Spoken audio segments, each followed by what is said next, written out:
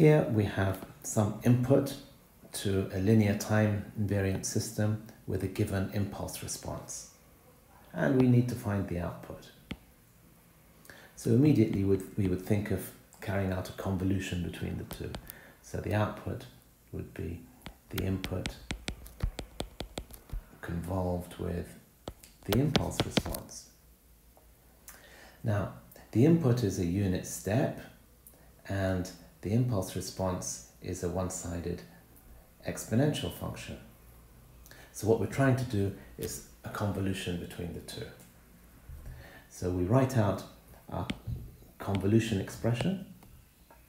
We can say y of t equals the integral from minus infinity to infinity. Now it's probably easier if I start with this function. So I'll say e to the minus 3 alpha u of alpha, and then I'll shift this function. So then I have u of t minus alpha minus 2 d alpha. Now before we carry out the integration, it is useful just to remind ourselves, what do these unit steps do to the limits of the integration? So one thing we could do is to actually just sketch the two. So u of alpha, if we have an axis of alpha, u of alpha just looks like that. It's only positive, or it's only non-zero for positive alpha. So for alpha greater than 0, it's non-zero. For alpha less than 0, it's 0. So it has the effect of changing this limit to 0. And then we can simply replace it with the value 1, that one there. And we can do the same with the other unit step. So this unit step is reversed because we've got the minus alpha. And if you're uncertain how to sketch this, what you do is you take this argument, so t minus alpha minus 2, and set it to 0. That gives you alpha equals t minus 2.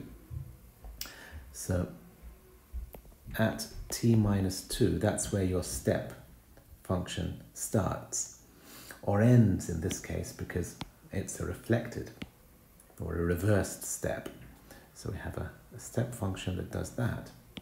So it's only non-zero for time less than t minus 2, less than or equal t minus 2. So now if you multiply the two, the only overlap you get is in this period between 0 and t minus 2. So the effect of this second unit step has been to change this limit to t minus 2. And then we can simply replace the step function with the equivalent value 1. But this will only be valid if t minus 2 is greater than 0. So that's our condition. T minus 2 is greater than 0, or t greater than 2. And we keep that in mind because at the end we need to multiply by a unit step to enforce that condition. So now we can go back to our integration, but this time we replace our limits with our new limits, 0 and t minus 2. And the unit step functions have both disappeared, and we simply have e to the minus 3 alpha d alpha. And the integral is minus 1 over 3 e to the minus 3 alpha from 0 to t minus 2. And we can then say that's 1 over 3 times e to the 0 is 1 minus e to minus 3, t minus 2, and that's our final result. But we shouldn't forget the condition that we stated. We said t minus 2 has to be greater than 0. So that means t has to be greater than 2. So that we represent that condition mathematically by saying that the result is multiplied by u of t minus 2. So this now is my final result. This is the output of a system where the input was a unit step delayed by 2 seconds and the impulse response was a decaying exponential. We found this by carrying out a convolution integral. And if we want to look at what the output might look like, so this is my input, this is my impulse response, this is my output.